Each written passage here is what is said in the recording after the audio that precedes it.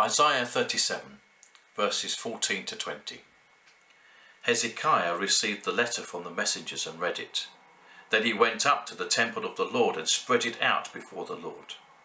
And Hezekiah prayed to the Lord, O Lord Almighty, God of Israel, enthroned between the cherubim, you alone are God over all the kingdoms of the earth. You made heaven and earth. Give ear, O Lord, and hear. Open your eyes, O Lord, and see.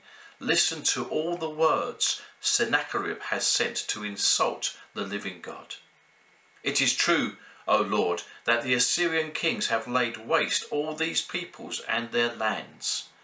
They have thrown their gods into the fire and destroyed them, for they were not gods, but only wood and stone, fashioned by human hands.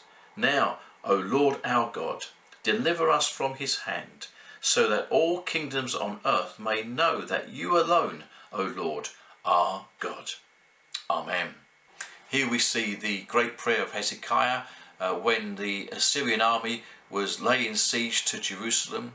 But Hezekiah starts with thanksgiving worship. He says, O Lord Almighty, enthroned between the cherubim, you alone are God. He starts by giving God worship, glory, honour. And it's a great place for us to start if we come before God in prayer, to worship him, to praise him, to thank him for who he is. As we focus on him, the things of this earth will go into their rightful place. But then he doesn't hesitate to lay out the problem and the facts before God. He says that Sennacherib has sent insulting letters to the living God, and that the Assyrians have laid waste cities and towns before them.